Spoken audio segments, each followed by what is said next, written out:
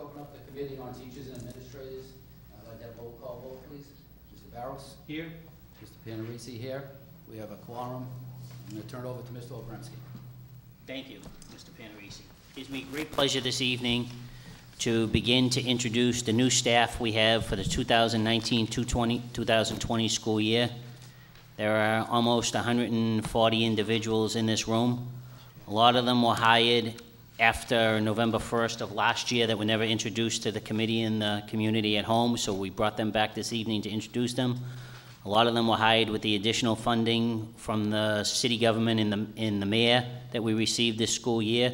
So this time I'd like to turn it over to Mrs. Janice Gauthier, the interim superintendent of schools, who will introduce the new administrative staff that we have. Good evening. It's a pleasure to welcome everybody here this evening.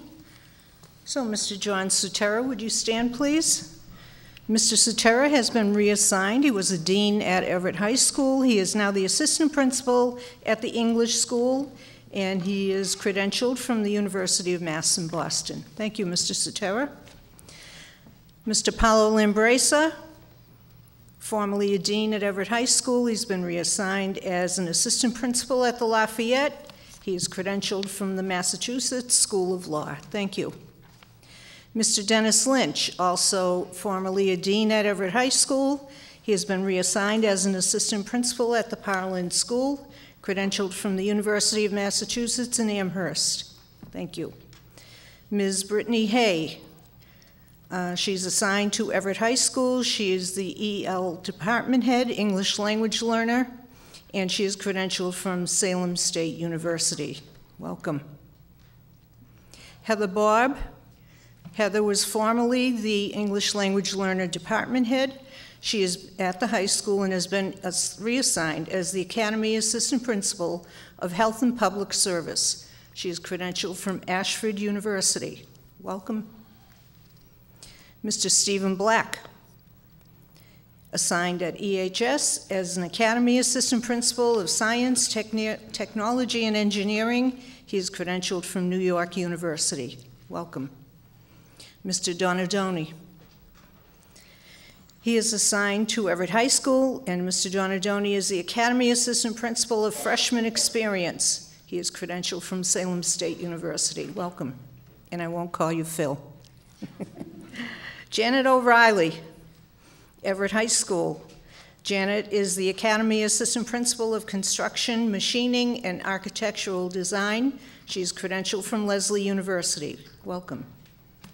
Lucy DiNatale, Everett High School, formerly a dean. Lucy is now an Academy Assistant Principal of Business, Law, and Hospitality. She is credentialed through Cambridge College. Dr. Omar Easy, Everett High School. Dr. Easy is the Executive Assistant Principal of Business and Innovation. He is credentialed from Penn State University. Thank you. Ms. Michelle Rooney, Administration. Mrs. Rooney is formerly the coordinator of Title I. She is now the Director of Literacy and Title I, credentialed through Salem State University. Thank you. Mrs. Michelle Crowell, Administration Building. She's the Director of Curriculum. She's credentialed through Cambridge College. Thank you, and I mean thank you. Carrie Wahlberg, Administration. Carrie is the Director of Human Resources, and she comes by a long way, California State University. Welcome, Carrie. Stephen Venezia, Administration Building. Stephen was a social studies teacher for a number of years. He is now the Director of Social Studies, and Stephen is credentialed through Suffolk University. Welcome. Carolyn Parmenter. Carolyn is the department head for culinary arts, and she is credentialed through UMass Amherst, and she's going to be a busy lady. Julianne Whitson. Mrs. Whitson is the health coordinator for the district, and Julianne has been in the health department for a number of years, and I didn't get your college. Tufts University. So welcome all. Thank you for your hard work. Thank you, Mrs. Gauthier. Next, I'd like to introduce Ms. Laurie Stokes, the head teacher at the Adams School, who will introduce the new staff for the Adams. Good evening.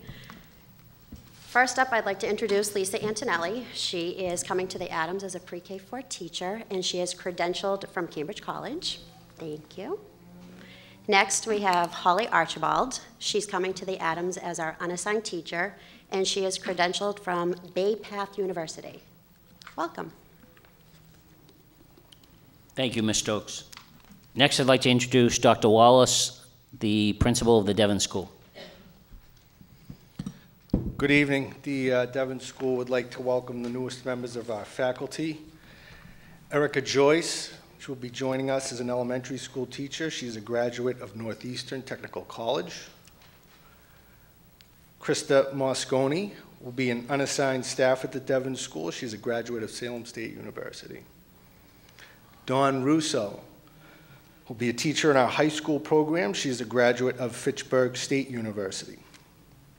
Allison Scolastico is joining our team as an elementary school teacher, and she is a graduate of Merrimack College. Welcome.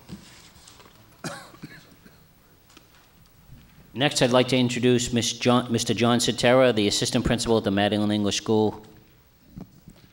I'd like to welcome everybody, all the new hires in the Madeline English School. Timothy Capetta was hired as an unassigned teacher, and he attended the University of Connecticut.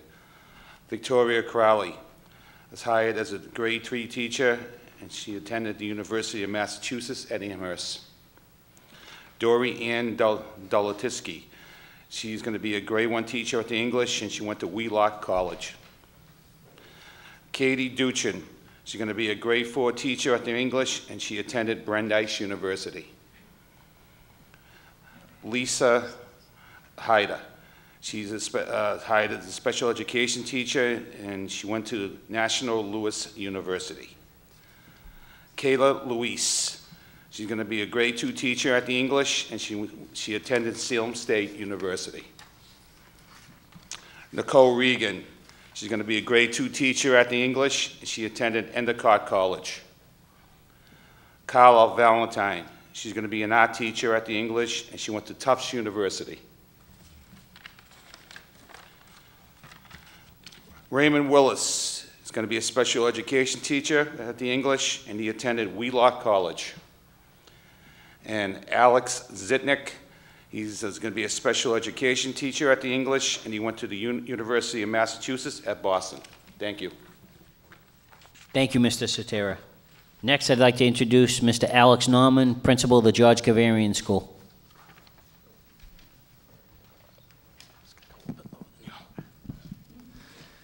Good evening.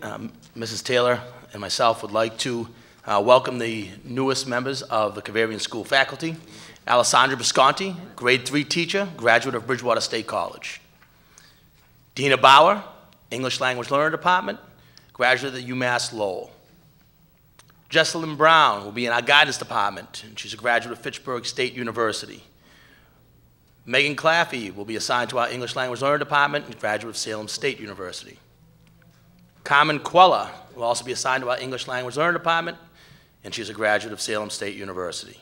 Carolyn DeChico will be assigned to our Art Department. She's a graduate of Lesley University. Brenda Ferreira will be assigned to our newly minted STEM position, our STEM specialist position at the Kavarian School, and she is coming to us from Westfield State University. Rachel Holt will be a kindergarten teacher. She comes to us from Bridgewater State College. Jillian Levine will be assigned as one of our physical education teachers, coming to us from Endicott College. Tenzin Laden will be an unassigned teacher. Tenzin is coming to us from Northeastern University. Leisha Lee will be our 8th grade science teacher, and she's coming to us. She's a graduate of Harvard University. Morgan Lynch will be assigned to our English Language Learner Department. She's a graduate of Boston University. Jean Martinez will also be assigned to our English Language Learner Department, and she is a graduate of Grand Canyon University. Maria Messina will be assigned as a kindergarten teacher at the Kavarian School, coming to us from Cambridge College. Michael Minucci, special education teacher, 7th grade inclusion, coming to us from Springfield College. Lisa Petrie, also assigned to our English Language Learner Department. She's a graduate of Lesley University. Mark Sacchetta Coming to us as the music teacher at the Cavarian School, an alum of the Everett Public Schools music program. Welcome, Mark. He is a graduate of Boston University. Sanai Sahali will be assigned as a 7th grade math teacher at the Cavarian. He's a graduate of Framingham State University. And Tabitha Schober will be 8th grade math teacher at the Cavarian School, coming to us from Lesley University.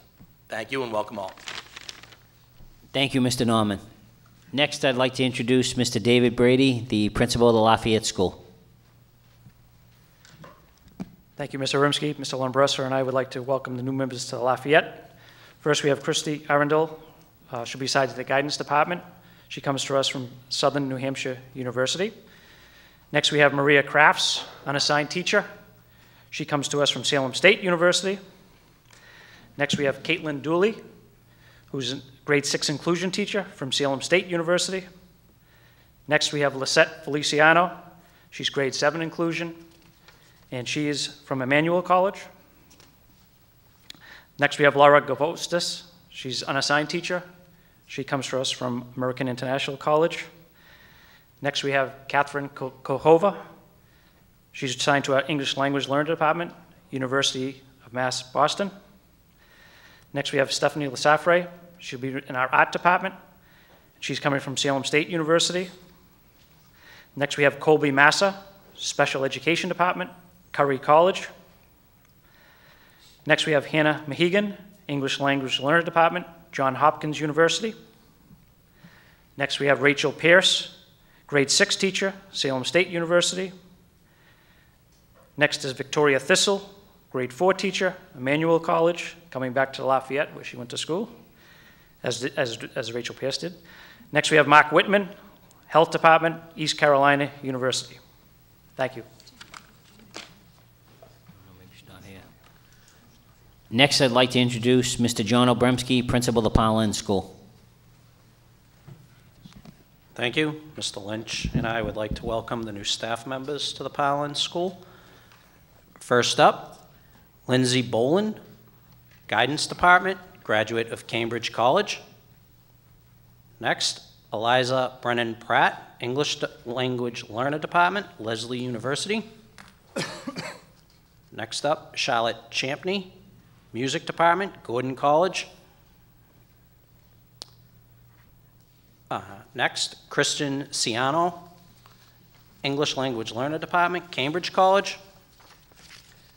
Next is Janelle Costa, grade 5 teacher, Cambridge College. Next, Natalia Da Silva, English Language Learner Department, Boston University. Next is Jillian Enos, Art Department from Springfield College. Next is Kayla Foscarto, grade 4 teacher, Bridgewater State University. Next is Rena Hatch, grade 5 teacher, Lesley University. Next is Rebecca Hoyle, English Language Learner Department, Simmons College. Next is Maureen Johnson, grade 5 Special Education Inclusion teacher, Lesley University. Next is Lindsay Kiley, kindergarten teacher, American International College. Next is Kristen Lindquist, Science Department, the University of New Hampshire. Next is Maria Linehan, grade 3 Special Education Inclusion teacher, Bridgewater State University. Next is Claudina Mazzini, English Language Learner Department, Merrimack College. Next is Charlotte Mezoff, Math Department, University of Pennsylvania College of General Studies. Next is Melina Moreno, grade 4 Special Education Inclusion teacher, Northeastern University. Next is Jordan O'Day, grade 5 teacher, Simmons College. Next is Catherine Piffith, grade 6 Special Education Inclusion teacher, University of Massachusetts at Boston. Next is Chelsea Picaro, Physical Education Department, Salem State University. Next is Andrea Ross. She'll be an unassigned teacher from the University of Massachusetts at Amherst. Next is Alexa Roth, English Language Learner Department, Merrimack College. She's just recently transferred to the Lafayette School. Next is Allison Sutera, Grade 1 teacher, Salem State University. Next is Ann Sevchek, English Language Learner Department, Boston University. And last is Casey Wilcox, Grade 2 teacher, Merrimack College. Thank you. Thank you, Mr. Obremski. Next, I'd like to introduce Ms. Denise Hanlon, principal of the Webster School.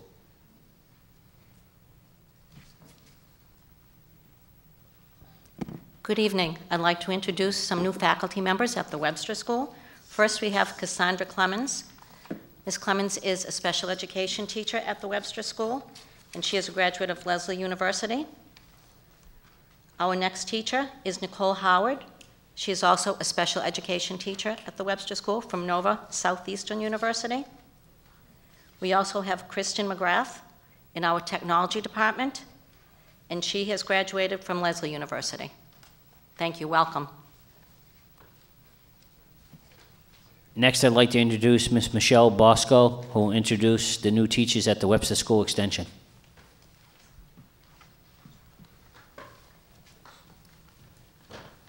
Good evening. This year we have several additions to the Webster Extension. First, I have Miss Emily Schorman. Emily is joining our special education department, and she is a graduate of Boston University. Next, I have Mrs. Lindsay Kean. Lindsay will be teaching pre-K 3. She is a graduate of American International College. And last but not least, I actually have Deanna Griffin. Deanna Griffin is going to be a third grade teacher at the Webster School, and she is also a graduate of American International College. Thank you. Welcome to all. Thank you, Mrs. Bosco. Next would be Mr. Michael McLucas, the principal of the Whittier School.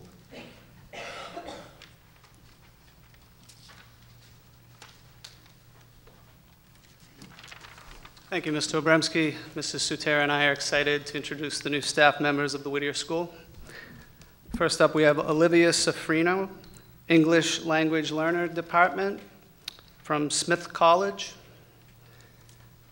Next, we have Michael Dooley, Grade 6 Inclusion Teacher, Southern New Hampshire University.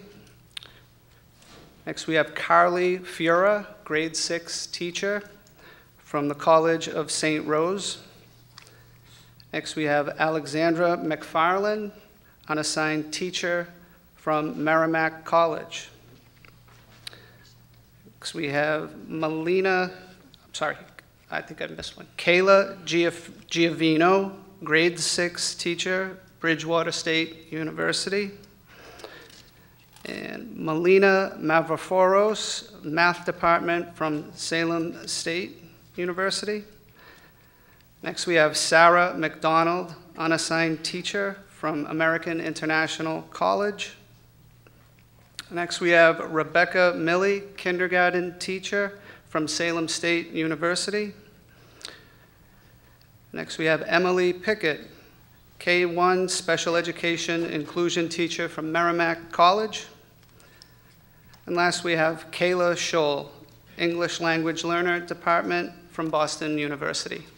Thank you and welcome. Thank you, Mr. McLucas. Next would be Mr. Eric Norman, principal of Everett High School.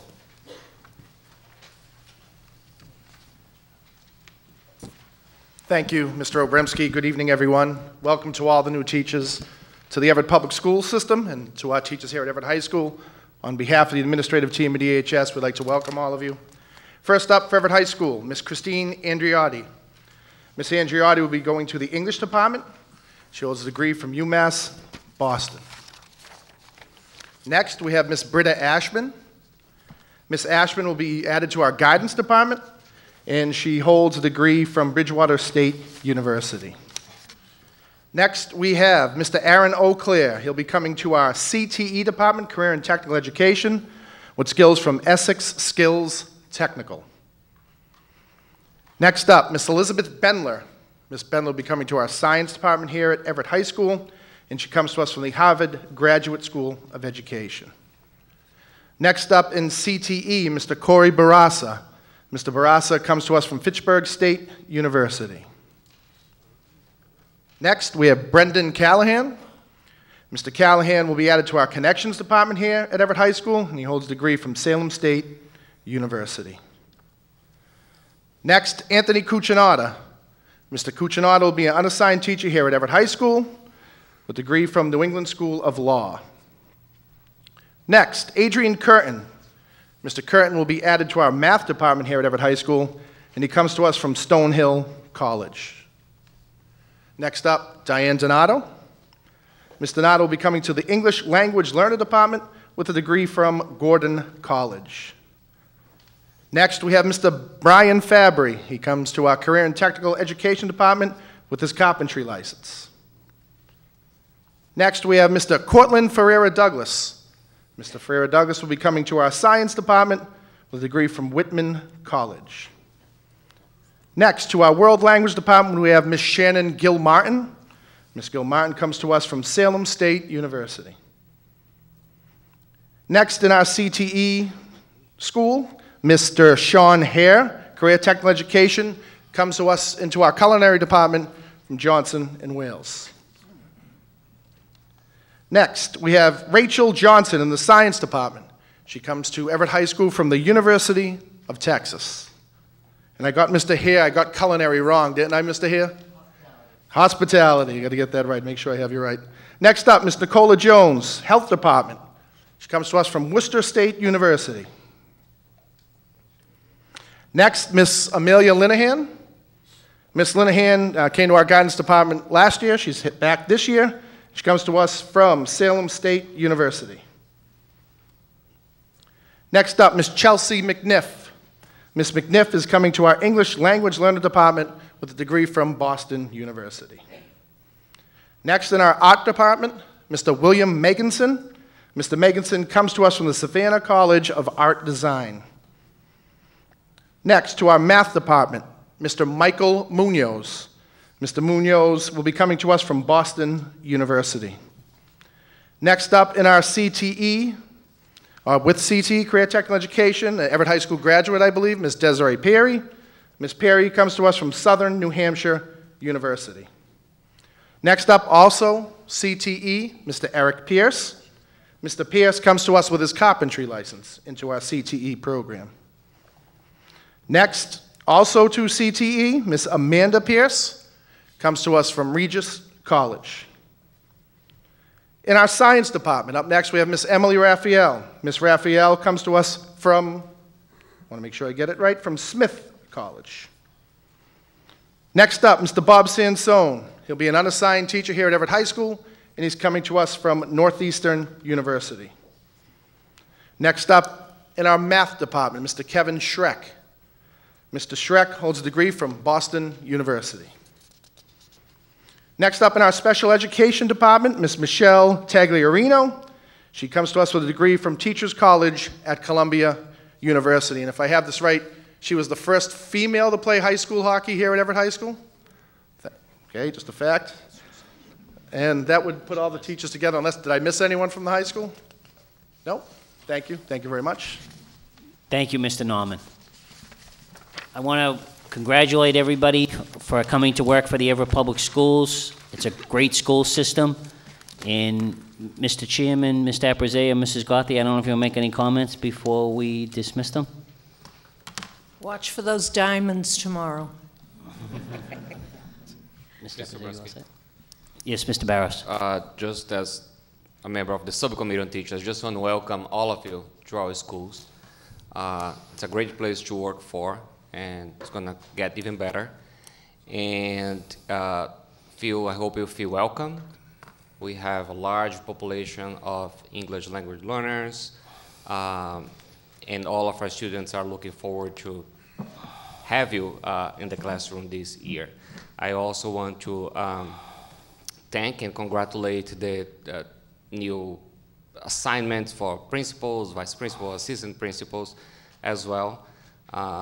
Please count on the school committee to give you the full support that you need, both as administrators and as new teachers as well. So welcome to the schools. Thank you. Thank you, Mr. Barros. Well, from the chair I've always said I've been on the school committee now going back to the previous century, off and on. And all I know is I went to school in the Everett Public Schools, proceeded to go on to school for what seemed like the rest of my life, while I eventually became the first person in my family to get a postgraduate degree when I went to law school. And to this day, I still know the teachers that had the impact on my life. Miss Lewis, kindergarten, Miss Curran, first grade, Miss Breen in fifth grade. One of the greatest teachers of all time was a former assistant superintendent, Mr. Dolan. I had the good fortune of having him for 2 different classes when I was at the Powell. Mr. Play, I mean, the list goes on and on and on. I know from our perspective, a lot of times because of contracts and things like that, we end up in sort of adversarial positions, school committee and teachers and administrators, but just understand that is not the case in terms of from our hearts. I know for a fact that being a teacher is a calling. It's something that you have to be passionate about. Like I say, I've been blessed in my life by great teachers, and again, just appreciate everything you do. And there's some great people, especially the young teachers that are here. There's some great administrators. If there's ever any issues of any kind, please feel free to approach those administrators. And you know, again, I know for a fact that those doors are open and they will continue to be open. So please take advantage of that. And on behalf of the Everett School Committee, welcome and good luck in your future here. Thank you. Thank you, Mr. Epperse. That's it. No, same thing, just congratulations to all, and you have a huge impact on kids. Like Mr. Abraze said, I think I can remember all my teachers from kindergarten up. And it's a great school system. Welcome, and I think that'll end the meeting on the Committee on Teachers and Administrators. Second. All those in favor? Aye. Opposed? No. Congratulations. Good luck this year. Have a great year. Take care. Thank you.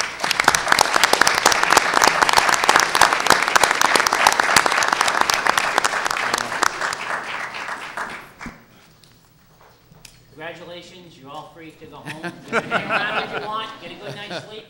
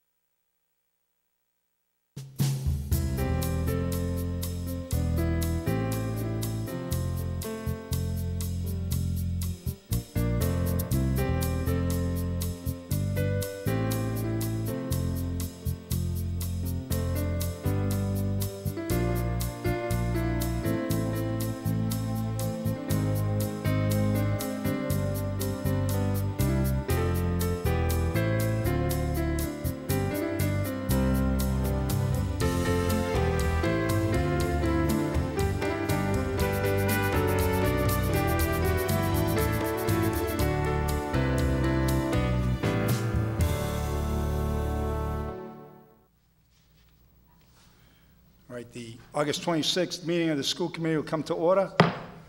Let's start by saluting the flag. Pledge allegiance to the flag of the United States of America and to the republic for which it stands, one nation, under God, indivisible, with liberty and justice for all. All right, first up, I'm going to do roll call and also introduce Lauren Kramer to everybody. Lauren? Mrs. Creo? Mrs. McLaughlin? Yes, here. Mrs. Cardello? Here. Mr. Panarisi? Here. Mr. LaMonica? Here. Mr. Parker? Present. Mr. Ela? Here. Mr. Barros? Here. Mr. Abruzzi? Yeah. We have 8 members present. We have a quorum. First up, reading of the records, Mrs. Gauthier. I move we waive the reading of the records for all 3 meetings and accept as written. Second. Motion made and seconded to waive the reading of the records for the June 17th, June 27th, and August 1st meeting, and accept them as written. All those in favor? Aye. Opposed? Ayes have it. Roman numeral 2, report of the superintendent, Mrs. Gauthier. Good evening, everybody. I'd like to provide an update of all the work that's been done in the district throughout the summer.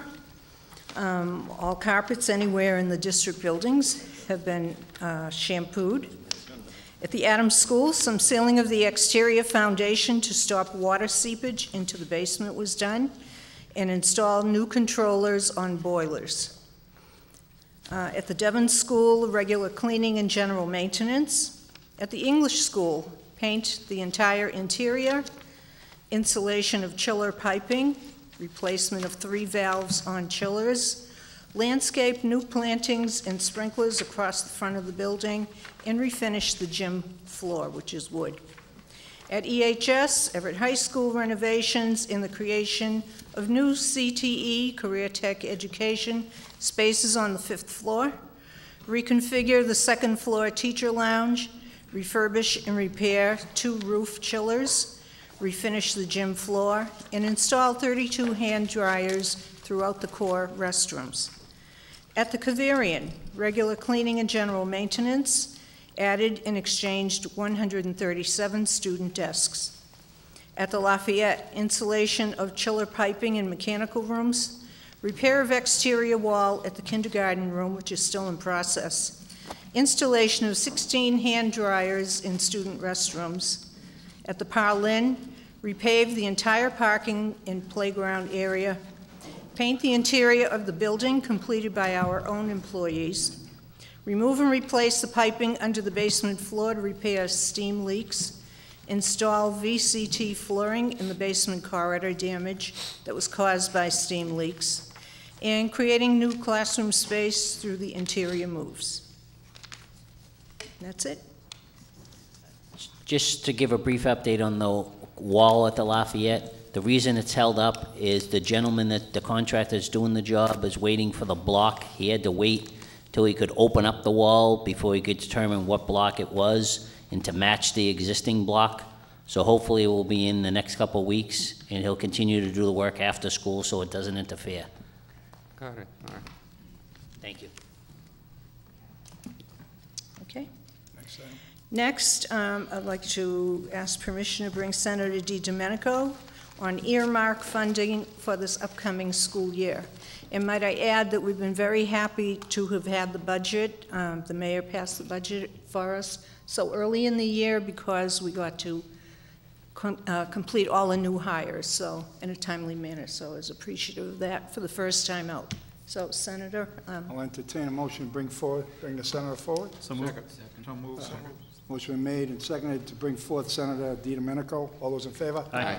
Opposed? Ayes have it. Welcome, Senator. Thank you very much. And I have my phone, not because I'm texting, because all the information is on my phone. So this is the new way of doing things, which I'm not too adept at yet. But thank you, Superintendent Gauthier, Mr. Chairman, and members of the committee for allowing me to speak tonight. I was asked to come and explain some of the earmarks that I secured in the state budget, and I just wanted, if you want me to run through them, I can do them quickly. Is that? Please. Okay. First, as we have done in the last couple of years, We got $75,000 in the budget for music programming. So last year, the band used some of those funds to go to Washington, D.C., which I was proud to accompany them with so many people from our community and members here as well. That is again in the state budget, so that's $75,000 for our music program. $50,000 is for technology improvements or upgrades that can be used for anything from Chromebooks, from any technology upgrades. We wrote it in a way where we kept it flexible to allow the superintendent and the school committee to use it as they see fit for our schools. And we also got $100,000 for the engineering is elementary, which is the Museum of Science program.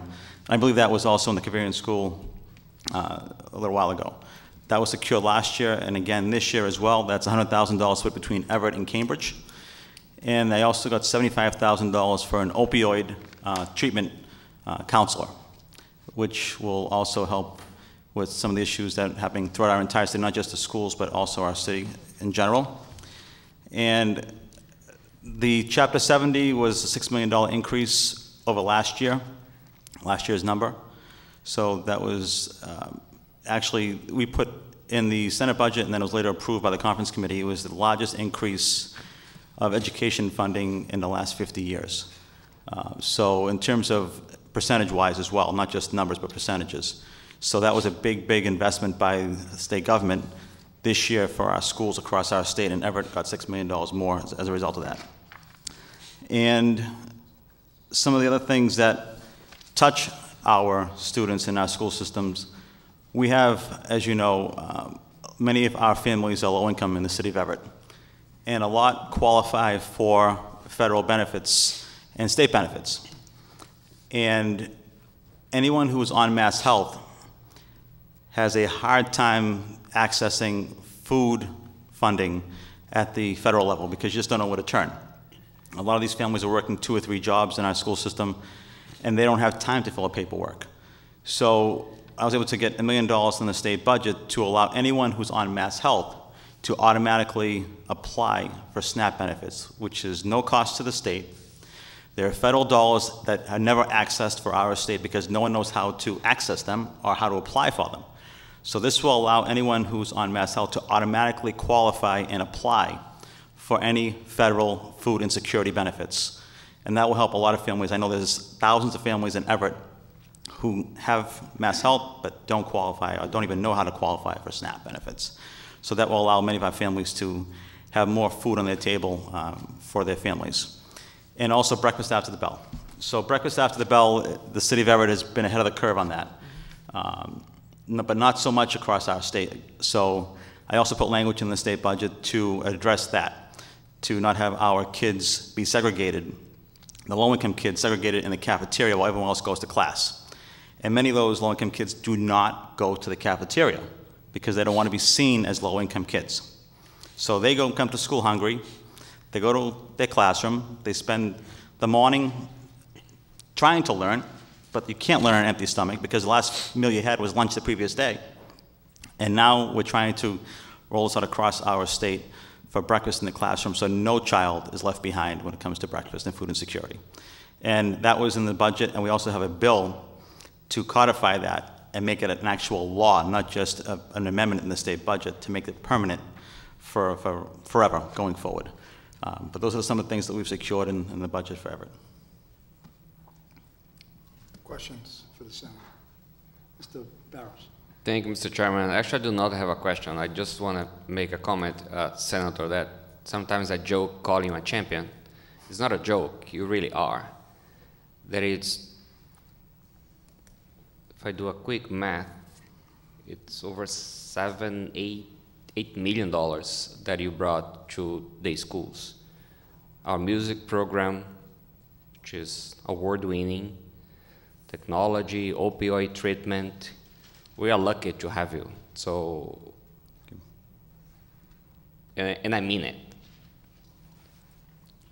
I just want to thank you for that, because if it was not for your support, I work across from the State House. I've been in that building for years working, and with all due respect to your fellow 39 colleagues, There are not many like you that fight so hard for their district. So that's why I want to thank you very much for this.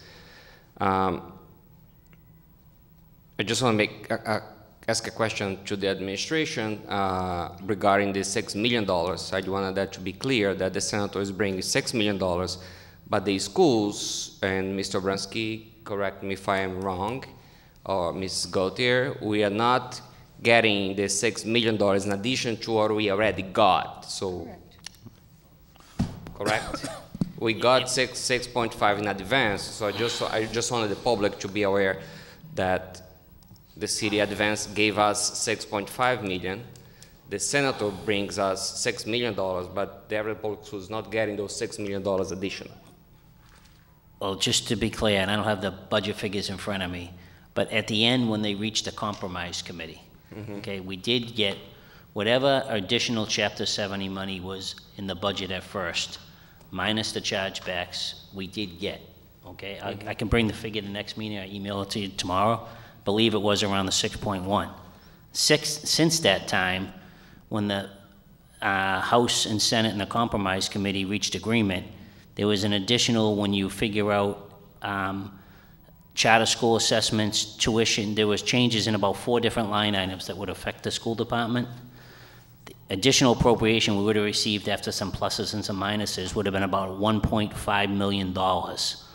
So based on the upfront money that the mayor and the city council appropriated, which was about $6.5 million above net school spending, we will not be getting that additional $1.5 million. We did get everything else prior to that, which I believe was around $6 million. I can give you the exact figure tomorrow morning.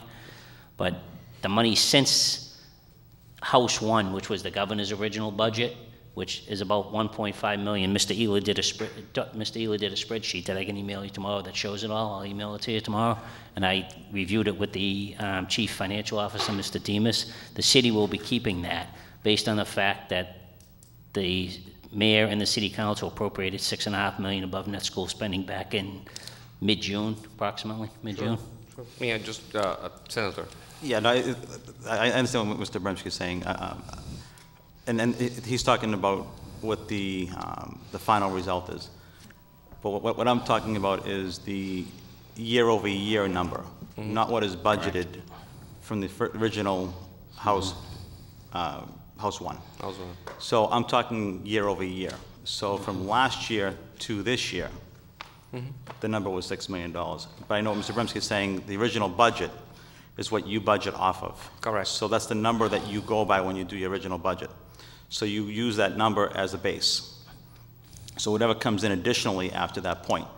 What I'm saying is that from last year to this year, Chapter 70 for Everett, on the state number was over $6 million, little over $6 million additional from last year. And the one discrepancy, and no one at this table says this, so I don't want, and no one at City Hall says this either, but I do hear once in a while that education funding has been cut by the state. And I hear that it has been reduced by the state. As long as I've been a state senator, and that has never happened to the city of Everett or any community that I represented. That has never gone down. Now, I can talk all day about what we should be getting as a result of what the formula change was, because that is where we're getting hurt, and that's what we're working on to try to address in the House and the Senate. But I do want to clear up to the general public that funding for Chapter 70 education funding has never been cut since 2010 when I was a senator. So that is just where, you know, I wasn't going to even say that, but we're talking about that piece, but I thought I was talking about earmarks. But that piece of it does come up on occasion, and I do want to clear that up. And just to reiterate on what the senator said, when you go back 4 years ago when they first started talking about making this change, Mr. Shaw and myself did some research on this, and it was presented when we presented the budget last year. We estimate we're losing between about $6.4 million for those economically disadvantaged students that are not on SNAP or TANF or any of those programs that now qualify. That's pretty much what the city gave us above net school spending. Pretty much the same number. So if we had, or we're collecting the lunch forms like we previously did, and we had the same mechanism in place, we probably wouldn't have had to request that additional money from the city. It would have came from the state in the form of Chapter 78. Right. Right. On that note, if I may, Mr. Chairman, Senator, do you have any update regarding the big thing that I'm we've reading been in my always Promise fighting? Act. Promise Act you're talking about? The Promise Act, or there's I believe there was a House bill besides the Promise Act. Right. But how negotiations are going, Sure. and if there is any hope that something's going to happen regarding, Chapter 7 funding. If we can fix what Mr. Bremsky is talking about, which has been my mission for the last 4 years of trying to at least do some stopgap by bringing the forms back. So Everett did a great job of collecting the Freedom's lunch forms. And as a result of that, the numbers were the right numbers. Many communities did not do a good job of that. And because of that, many big cities did a really bad job of collecting the forms. So many of the big cities in our state wanted this change because the work that was done by communities like Everett took a lot of time and energy. And because of that, and because of the change that was being pushed at the State House, many of our kids, we have an undocumented population in the city. We have folks that don't qualify for state benefits because they're not in the country long enough. They're legal residents, but they don't qualify because of the residency time lapse. So a lot of our low-income kids are not being counted appropriately, thus we're not getting the additional funding at the state level. The bill that we have before us, the State House, there are two bills. One's called the Promise Act, which is a more encompassing bill and includes many of the City of Boston's concerns.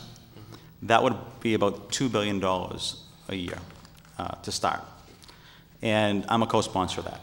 And I am pushing for some bill. I don't care who sponsored it, what the name of it is. Yep. I don't care who brought it forward, what House did, what the Senate did. I want something done.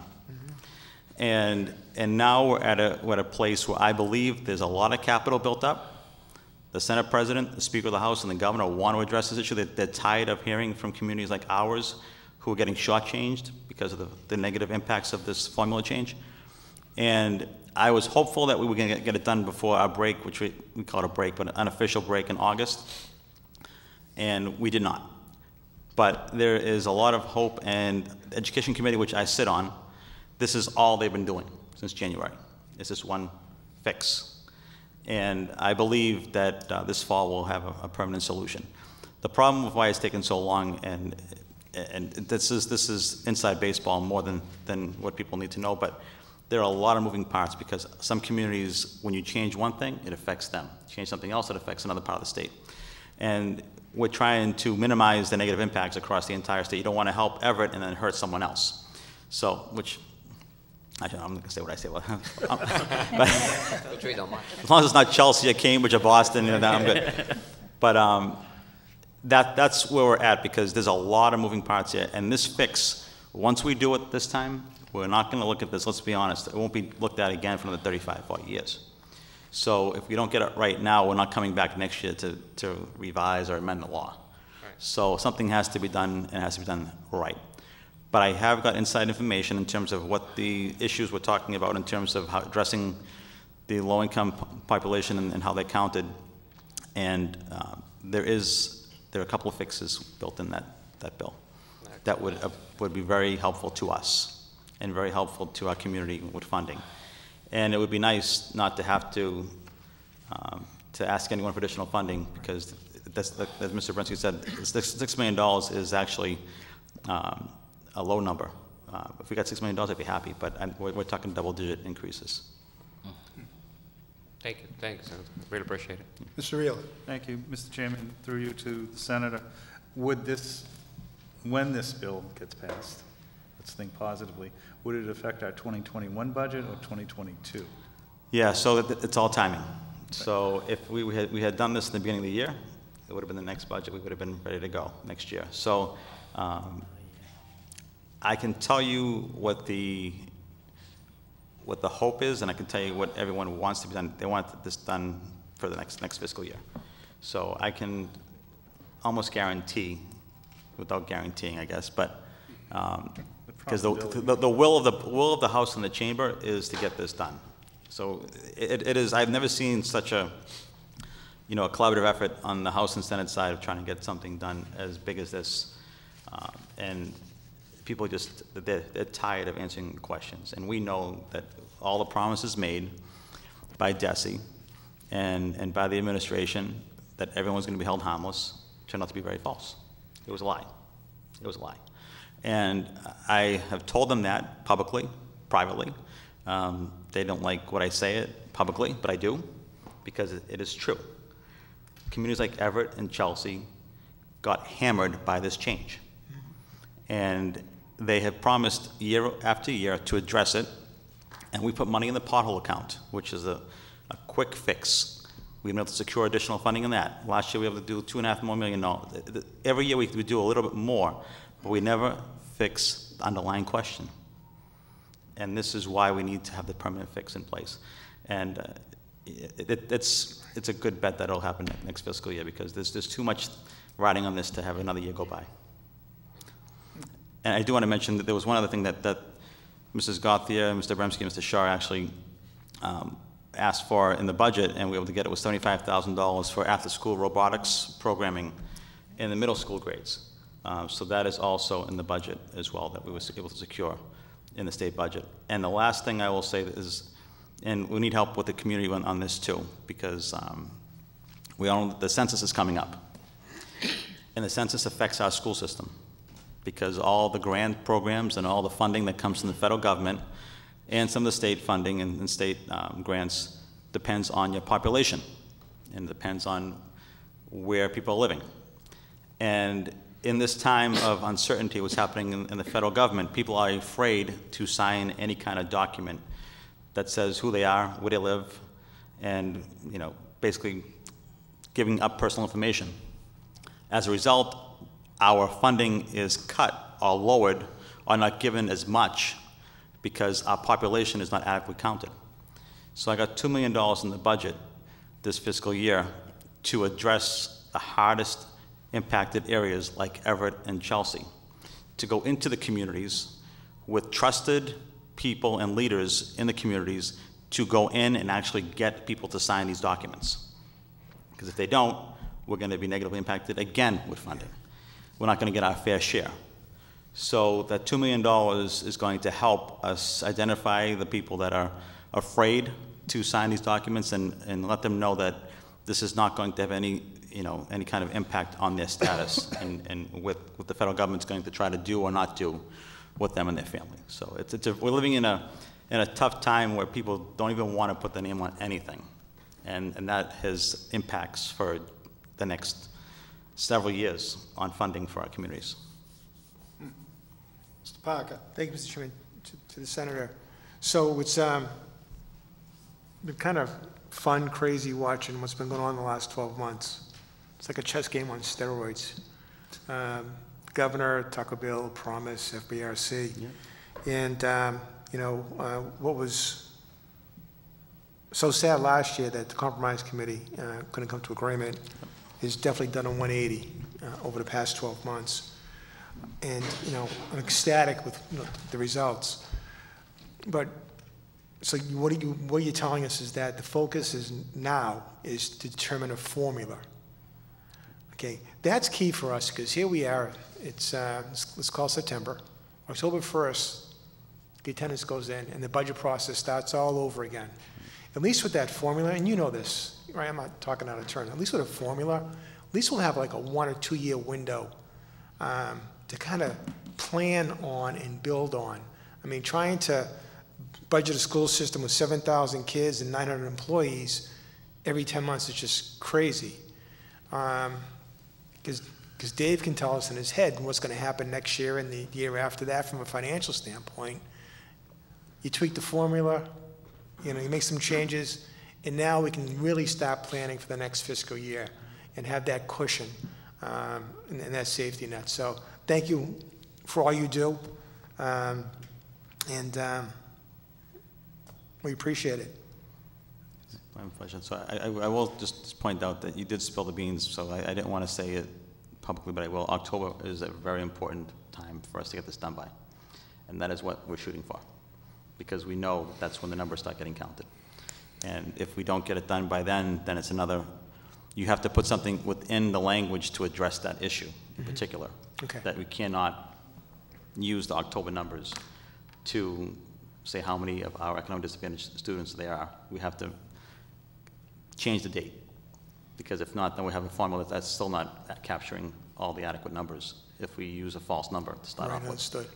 So- Yep, thank you. Anyone else? Ms. Gauthier? I'd like to thank the senator for all the hard work. Thank you. From the chair, Senator, this has been sort of, going back to the beginning of this year, it's been sort of a crazy time for us, administration, schools.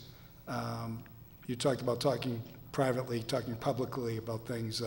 I know I've thanked you privately, but all of us, I think, the whole community thanks you. I want to thank you publicly, everything you do. I was talking about passion in terms of being a teacher. One thing that's evident to me is the passion you have to represent everybody in our community. It shows. Some people talk the talk. I mean, you really walk the walk, and really, really appreciate it, Senator. Thank you. Thank you. And along those lines, just so everybody knows, we invited the senator here today. The senator just doesn't show up and say, I want to do a 10-minute spot tonight on the school committee. We invited the senator, and thank you so much, Senator DiDomenico. Thank you very much. Thank you. Thank you. Excuse the customary thanks? Absolutely. Okay, thank you. Thank you. Everybody.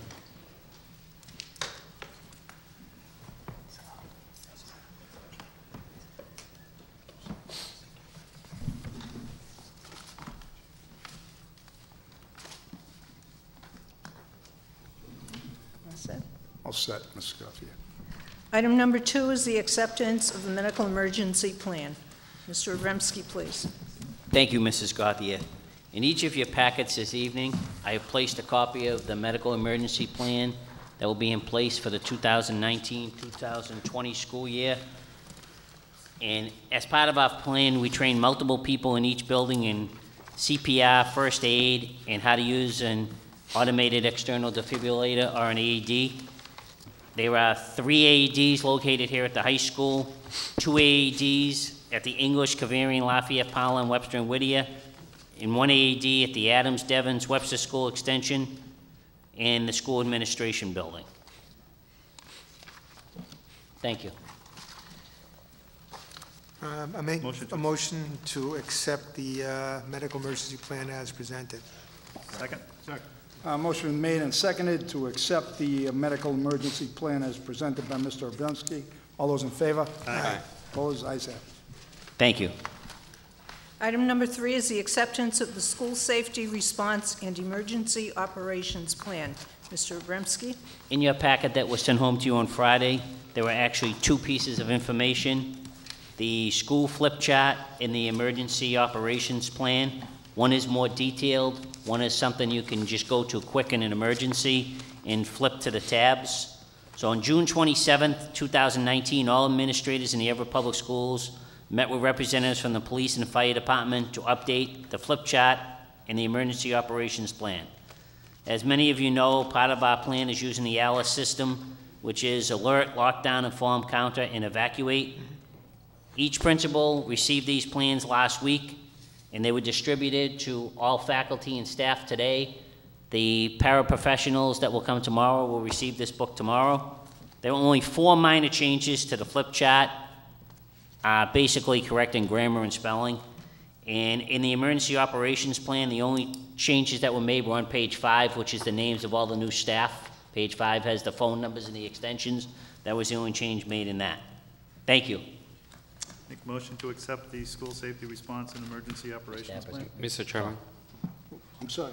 Mr. Barrows. Thank you, and thank you, Mr. Obremski.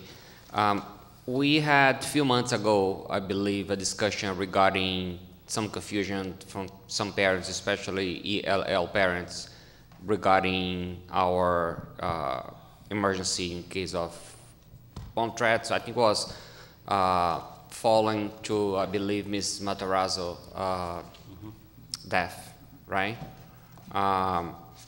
So not sure if perhaps Ms. Gauthier has a plan already, but I believe it would be important and forgive me if you already have this plan, to explain to parents, perhaps in a parent-teachers conference, not sure which way, in multiple languages, what happens. Doesn't need to explain this whole book, but what happens if there is an emergency, such as, that we have, I know that there are different names, right? I could explain, I'm sorry to interrupt. So if we can find one of these opportunities, bring interpreters, and explain to those parents, again, not the entire book, just this emergency piece. If there is an emergency, you will get a call, or you do not get a call, your kids will be in the classroom, or your kids will be, like, whatever, but it's better that they understand, because they are not going to read this book. And some of them will not understand, because English is a second language. Well, we don't share that book with the parents, because it is our emergency plan, so we don't share that with, we would not want somebody who could possibly, I'm not saying it's a parent, could be Right. anybody. Got come it. into the Okay. building.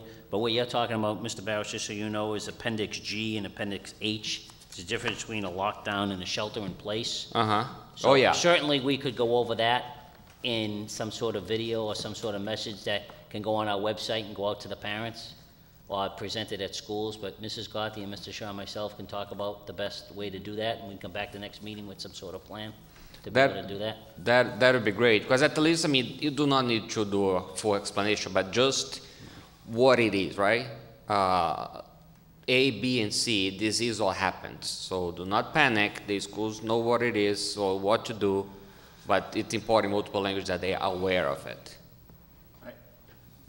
I think, Mr. Barros, just to reiterate what Mr. Abramsky is saying, I think the use of our social media on our website, if we created some video presentation, and then we can even have those translated as well, so that we can get it out there. I think sometimes when we have just that one meeting in the school, scheduling conflicts and everything else, this way it's accessible to parents constantly. They can update it. We'll send something out. We'll send something out on our Facebook page. I think that's a great idea. I agree.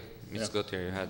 Yeah, we were planning to do that as we increase the visibility of the website and our Facebook page, just to take the key points from some of these plans that we have, and there are so many, Right. just to have them translated and put up there so parents can reference them. That would be terrific. Yeah, and I would be happy to distribute that through my networks as well. Thank you. Thank you, Mr. Chairman. I believe we had a motion. Mr. Ehler? Yeah, I'm good. Yeah, motion to accept. Second. Motion been made and seconded to accept the School Safety, Response, and Emergency Operations Plan as presented by Mr. Abramsky. All those in favor? Aye. Opposed? Ayes have it. Item number 4 is a request to dispose of surplus furniture and equipment. Mr. Abramsky, please. Thank you. As you can see from the information in your packet, there are quite a few books to dispose of at the English school. I will not go through the whole list, but there are 629 in all. Also at the Cavarian, there are 7 large computer desks, 2 small cafeteria tables that are broken, 5 rolling computer tables, 8 broken one-piece student desks, and 1 library table with broken legs. I'm just requesting permission to discard them. Move favorable action. Second. Motion been made and seconded to allow Mr. Abramsky to dispose of surplus furniture and equipment. All those in favor? Aye. Opposed? Ayes have it. Item number 5 is the update on the student activity account. Mr. Abramsky. Thank you, Mrs. Gauthier. In your packet this evening, I have placed a copy of the balances in the student activity account in the 41 different accounts that existed as of June 30th. The yellow highlighted ones in your packet are 5 actually accounts that were not used in the last 3 years. And by the manual that we created in December of 2015, those accounts need to be closed. And there is 1 additional account. It's in the pink there. Obviously, the class of 2019 graduated, so we'd like to rename that the class of 2020. So I did talk to Mr. Norman, the principal. In total, there are $905.16 in the 5 accounts that we haven't used in 3 years. And there's $8,856.63 in the fundraising account for the class of 2019. Mr. Norman's recommendation, if the board agrees with him, would be to roll that all into the class of 2020 fundraising account. So moved. Second. Motion been made and seconded to roll the $9,761.79. Roll it all into the class of 2020 fundraising. All those in favor? Aye. Opposed? Ayes have it. Item number 6 is the request to conduct evening school. Mr. Shaw. Thank you, Mrs. Gauthier. I'd just like to bring to the committee's attention that we'd like to run evening school again this year. We'd like to run it, it's a 10-week program that begins on September 23rd. It's here at Everett High School. We'd like to conduct registration on September 16th, 17th, and 18th from 5 to 8 here at Everett High School. And we're going to offer the usual selection of courses, Introduction to Computers, Introduction to Microsoft Office, GED preparation course, English for the foreign born, Conversational Spanish, Conversational Italian, and Furniture refinishing. So with your permission, we'd like to begin to advertise for those courses and the registration in the newspapers and on our website and on TV. With your permission. Move favorable action. Second. Motion made and seconded to conduct evening school beginning September 23rd, running for 10 weeks. All those in favor? Aye. Aye. Opposed? Ayes have it. Thank you. I would like to take items 7 through 14 collectively and request for favorable action. So moved. Motion made and seconded to take items 7 through 14 collectively and move favorable action. All those in favor? Aye. Opposed? Ayes have it.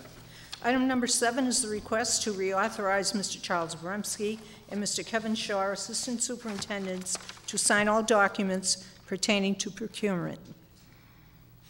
Item number 8, request from Susan Tora, Public Health Nurse, to use the Lafayette School to run a drive-through influenza clinic on Saturday, October 5th, 2019. The clinic will run from 9 to noon. Also requesting the use of the building from 8 to 1. And if the chance of severe weather, the clinic would be held in the cafeteria. Item number 9 is a request for permission for the superintendent and the assistants to work with Eric Demas, Everett's Chief Financial Officer, for the school department to cover the cafeteria workers' health insurance and other benefits during the transition from Aramark to Whitson's Food Services. Item number 10, request from Ms. Tammy Turner, Director of Athletics, and Mr. Taylor Pierre, the head football coach, to use the cafeteria at Everett High School for pregame meals. Item number 11, request from Mr. Eugene O'Brien, Coordinator of Music for the Crimson Tide Band and cheerleaders, to participate in the Eastern States Exposition, also known as the Big E, Massachusetts Day in West Springfield, Thursday, September 19th, 2019. Item number 12, acceptance of the following grants. $218,000 from the 1-8 Foundation.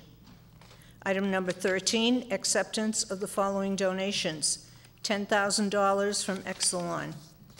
Item number 14, the date of the next school committee meeting will be Monday, September 16th, 2019. Thank you, Mrs. Gauthier. If I may, from the chair, I'd like to just give a quick, going back to number 9, in terms of the cafeteria workers. Just want to state that Mr. Parker and I had the pleasure and privilege, along with Ms. Gauthier, Mr. Bremski, and Mr. Shaw. We attended sort of a introductory conference at Everett High School cafeteria a couple of weeks ago. August 15th. August 15th, thank you, Mr. Bremski. And presentation was fantastic, extremely impressive, and I think we were all happy to report that the cafeteria workers seem to be much more at ease, much more comfortable, and quite frankly, the presentation from Whitson's management people, like I told them, it made me want to run out and become a chef after they got through. Mr. Parker, I don't know if you want to add anything to that, but... Well, no, it's just it goes to show you kind of part of the transition when you go from $1 billion company to basically a family-owned business, that the president and CEO, Paul Whitcomb, was here to talk to the staff and reassure them that, you know, everything right now is focused on quality of life. Quality of food will happen by itself. So, right. Mr. Can I just Abramsky. add to Mr. Abrazian, number 9, just so the school committee is aware? Go ahead. This is not going to cost us a lot of money out of the cafeteria revolving. Research from my talking to the workers, there's only one worker that actually had their health insurance with Aramark. Yeah. And there's a few that had some dental and some vision. So this is not going to be a significant cost. I didn't know how many workers had health insurance, but there actually was only one employee that had the health insurance with Aramark. So this is not going to cost a lot of money. Excellent. Mr. Parker. And if I could, because there's been some confusion based off a post I did on social media. This is just a one-time thing. We're not looking to cover health insurance for every person. That's the vendor's responsibility. But because the contractor was awarded so late, usually when people would show up, health insurance is in place, but because of that 60, 90-day window, there's a little bit of a gap. We're trying to help people to bridge. Yeah, there's a 60-day waiting period, Yeah. which they, if anyone needed to pick up those benefits, they could pick them up from Whitson's on 11/1/2019, November 1st. So it's only for a couple of months. Right, and the other thing is that people say, well, they're vendor employees. They are in theory, but they're part of the Everett Public Schools family. Absolutely. Some of these men and women, they've been in this program for 20 years. Just because the hat now says Whitson, they're still Everett, they serve our kids, you know, and the good thing about having the same employees, the other added benefit is that it's that added layer of stability for the children, right? They're gonna go and see the same cafeteria worker that they've been seeing every day over the course of their academic life. So feedback that I'm hearing from the employees, things are going well, and, you know, we'll see what happens. Absolutely. Ms. Cardello. If I may, I've been told that most of the food is the same, which I was expecting a lot of changes, considering we're into this big healthy thing. But I was actually happy for the kids because they're very excited that chocolate milk and chocolate cookies were brought back. I don't see that as healthy, but you know what, it makes the kids happy. So I was a little surprised since the mayor's on this, you know, healthy food kick and, you know, everybody went along with that. So I was a little surprised. Then I thought, well, maybe the chocolate's not really chocolate. Maybe the cookies aren't really cookies. You know, they just think maybe they're soy. I'm not sure, but I haven't tried one yet. But when you guys do, let me know. I will. Thank Well, you. From a personal standpoint, I've gotten into a lot of trouble because I do give my grandchildren chocolate milk, so. Item number 3 is items submitted by school committee members. I see these are mine, Mrs. Gauthier. Yes, sir. On September 4th, 6 p.m., will be a joint meeting of the school committee and city council in regards to the finding of the school task force at City Hall. Mr. Parker. On this piece, Mr. Chairman, if we could, can we please get a copy of the report prior to the meeting? I would hope so. Yeah. But I will, I was contacted by Mr. Mangan about this meeting, so I will contact them tomorrow. Because, you know, unlike an audit that was done 15 years ago that was sprung upon us, well, I feel a lot better about this situation. I still want to be prepared and know what the findings were, so we can address them correctly. Sure. So, thank you. Absolutely. Mr. Ealer. If I may add to follow up on Mr. Parker's, you know, if they want to maintain confidentiality, they can always just email it to us so that there aren't a lot of hard copies out there. So they all have our email addresses. We can always download it and print it up, so we can make sure that the copies aren't going out into the public before we have the meeting too. Yeah. And just to be clear, I'm really encouraged by this. I think it's going to be a good outcome for us. It's a good outcome for the city. You know, we've been on the same page. Now it's in writing. I'm not afraid of anything. I don't expect anything, you know, bad. It's just that I'd like to know, and I'm sure my colleagues would too, prior to walking with them. Sparky, you were involved, Mr. Ealer was involved, I was involved, Mr. D'Onofrio was involved, so, you know, I have no fear either. Right. That was for informational purposes. Number 2 is also for informational purposes. The next meeting of the Superintendent Search Committee will be September 10th, 6 p.m. I put down Everett High School. Do you have a particular area? Want to go culinary? So it's easy when you come in the door? Oh, yeah. Where were we before? Crimson Cafe. Crimson Cafe? Excellent. That's, I really appreciate that. Thank you. And just so people are aware, the actual on Mass Association School Committee website is the actual advertisement for the superintendent, if anyone wants to look at it. And if I can add to that, Mr. Chairman? Go ahead, Mr. Parker. It's also on the Mass Superintendent's website too, which is www.masssupt.org. So they're using their network. So the job's posted, we're accepting applications, and the timeline is accessible via these websites. Again, that was for informational purposes. Subcommittee reports. Committee on Finance, we don't have one, correct? Correct. No. There is no Committee No on meeting. Finance. Committee on Teachers, Mr. Panarisi. Yes, tonight, the school committee, the Committee on Teachers and Administrators met, Mr. Barros and I, as well as the rest of the school committee administrators. What was discussed was the new titles for some of the administrators, where they moved to, what their new titles are, and the principals of all our schools introduced all their new teachers for this year, 1920, and it all went well. The meeting ended about 6:20.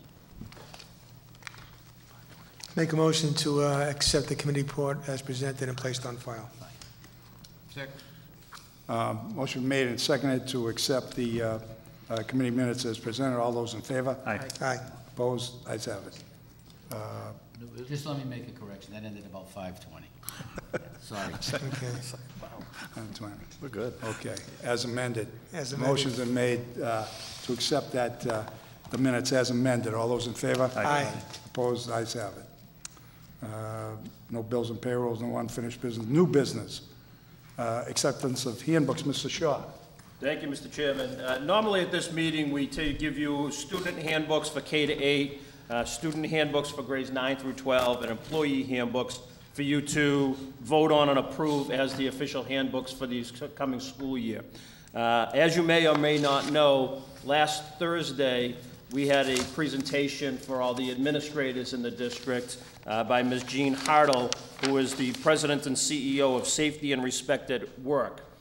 She gave us a presentation to all the administrators last Thursday, and then 100% of the employees, teachers, not paraprofessionals, teachers, clerical workers, custodial workers, all had the same presentation today in 2 groups. It's a 2-hour presentation for each group. Ms. Hartle does independent investigations into allegations of sexual and discriminatory harassment, workplace violence, bullying, and retaliations. She does Title IX investigations. So what we wanted to do was hold off until she gave those presentations to everyone so that we make sure that our policies that we had in our handbooks that we're passing out to everyone would mirror what she was going to teach the employees, and that she did. And as a matter of fact, there was one policy, it was an anti-fraternization policy, that we didn't have anything in our handbooks, all 3 of those handbooks, that we thought we wanted to definitely include in our handbook. So the handbooks weren't ready for publication. They will be ready for your review at the September 16th meeting. But we do have to have a vote to have a handbook, and upon the advice of council, they're recommending that the school committee adopt the 2018-19 handbooks and continuation of those policies until you approve the new handbooks, and hopefully that'll be on the September 16th meeting. Mr. Shaw, from the chair, I hate the word, but, rather than transparency, just in terms of openness, we want 100% of school employees to receive this training. Yep. When can we, as the school committee, get that training? Actually, the comment came up today, for the school committee to receive that training. We also have the futures people haven't received that training as well as paraprofessionals that haven't received that training. So I am going to work with Jean to come up with a date that's acceptable for the school committee to have the training, and a separate date for those other groups to have the training. And as a matter of fact, Mrs. Gottlieb and I talked to her today at length about actually conducting an additional training for all of our administrators for any incidents that they have to investigate, so that she will teach us how to properly investigate those things that are investigated within the school, within the purview of the principal or assistant principal. And we're going to run that in conjunction with Everett, Malden, and Revere, I believe, in the administration for all of those. But I will come up with some dates so that the school committee can in fact get the training on that as well. Yeah, just in terms of full disclosure, in my position, we have training, but our training is online.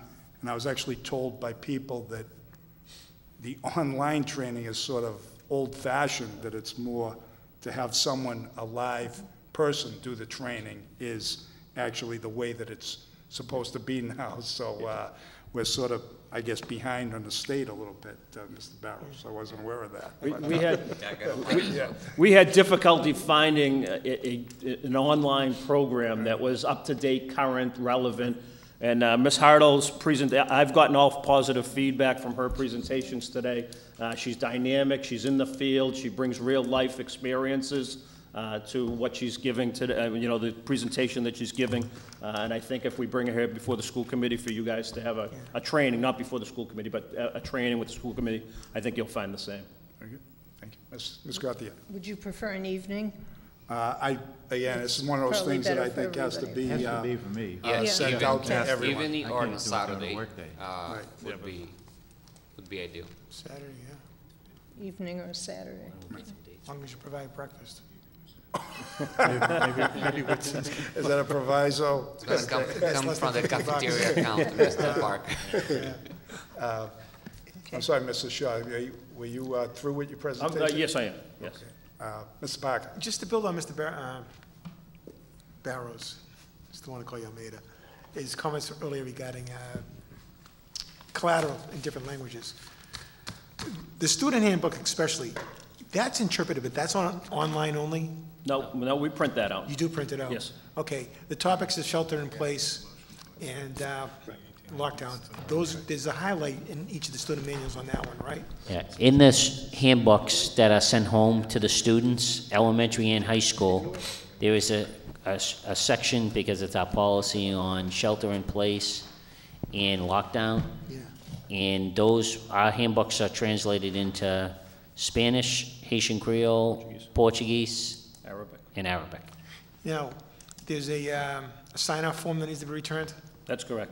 How's the response rate on that? On the sign-off at the elementary schools, there are actually 4 or 5 sign-off sheets in the elementary handbook. There's one at the high school. As far as I know, we get 100% of them back. Normally, we receive 100% Normally we receive 100% compliance. Which is signed by the parent, right? It's like the lunch forms. I mean, we're very diligent in getting those returned to us. Okay. Mr. McLaughlin. All right, adjourn. Oh, well, actually, first off, we have to have a... I'd like to make a motion that we accept the Okay. Actually, Ms. I have a Gaddell. student. Thank you. Oh, you have Ms. questions? I have a question. At a subcommittee meeting a while ago, we were talking about this and this training and so forth, which is very necessary.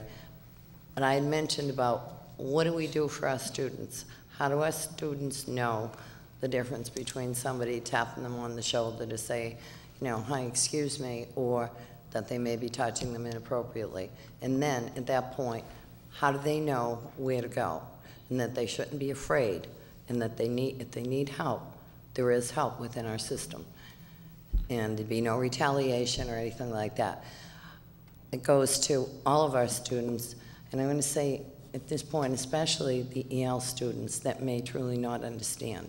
So I think, and I said this before, I know there's training programs out there that can be taught to the children so that they do know, they have no fear, and they know where to report it. So are we going to do anything with that since we've opened the door on all of this for the adults?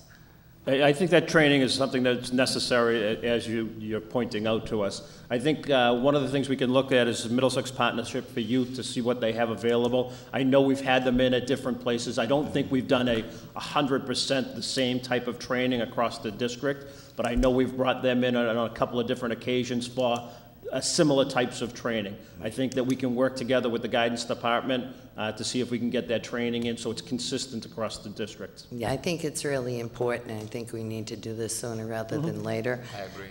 And I know that there's videos out there children can relate to. They don't mind watching videos and stuff. But I think bringing the Middlesex Partnership for Youth is a great idea. And anything we can do to help our I'll children. contact them tomorrow. Thank you. Ms. Thank you. Gautier had some. Yes. Excellent. Thank you, So- Ms. Gardella. Ms. Gauthier. October is Awareness to Bullying Month, and we have surveys for all students grades 3 through 12, the yearly surveys. We used to do it in the spring, but now it's better to do it in the fall. This way, we can get the data back and address any issues that we see through the responses. Also, in the policy on bullying, the teachers have to sign off that they explain that policy to the kids in language the kids can understand. So that's something they certainly go through. We have programs, the Open Circle program. We try not to focus on the negative, but yet on the positive, how to be all-inclusive for anybody coming into the classroom. They leave the extra chair for the person, and practice a lot of kindness-type moves. And we also have the Mass Aggression Reduction Center working, especially with grades 4 through 6, 5 through 8. So we try to get some sessions for those kids together and then group on at the high school. So we're really all over it all the time. Ms. Gardella. On that note, Mr. Chairman, through you to Mrs. Gauthier, what do we do, if anything, different for any of our special needs students when it comes to bullying? It's a whole different ballgame. So, and it could be special needs on special needs, whatever the case may be. It could be a matter of a child hugging a child, but the other child doesn't understand that it's not meant to hurt. How do we handle something like that? Well, a lot of the special needs children have one-on-one aides, and they talk to them and explain to them what's acceptable behavior and what isn't. I've seen it myself as kids are waiting, even here at the high school, to exit at the end of the day. You know, the aides are right there with them, and they do want to hug each other, and they say, no, that's not right for school, and, you know, we're waiting for our transportation, let's focus on that. So it's redirection rather than you're right, you're wrong. It's just focusing them on the task at hand.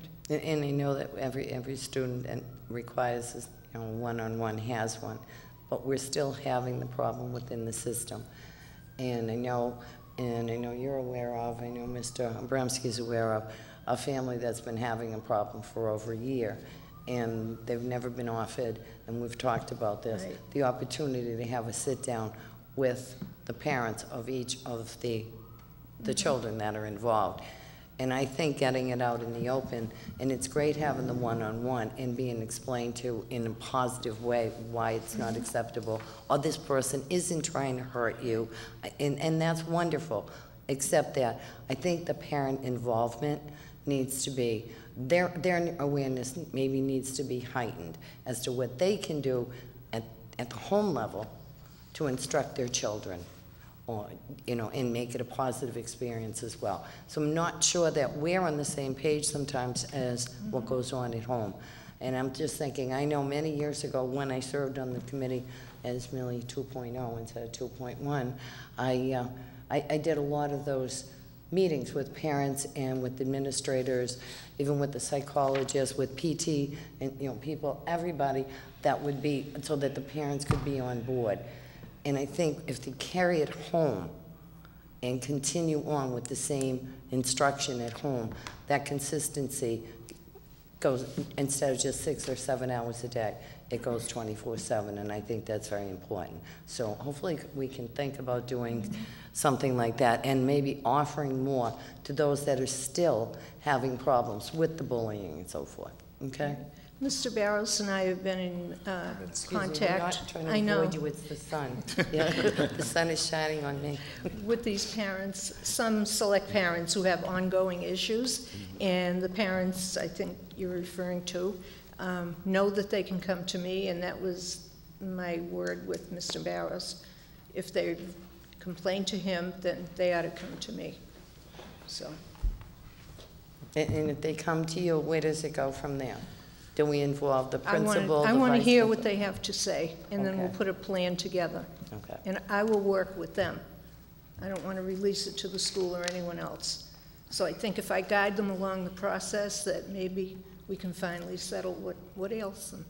Thank you. You're welcome. Thank you, Mr. Parker, for doing that. Again, I believe we need a motion to continue the 2018-19 handbooks. So moved. So moved. Second? Second. Okay, motion made and seconded to continue to utilize and keep in place the 2018-19 handbooks for high school, K through 8, and employees. All those in favor? Aye. Opposed? Ayes have it. Thank you. Before I adjourn, just a piece of advice from Mr. Abrazaze and Ms. Cadello, from a father of 7 and grandfather of 13. If chocolate milk will keep the peace, go with it. I move adjournment. It's certainly in my house, Mr. McLaughlin, it certainly is. Motion's been made and seconded to adjourn. All those in favor? Aye. Opposed? Ayes have it. We are adjourned.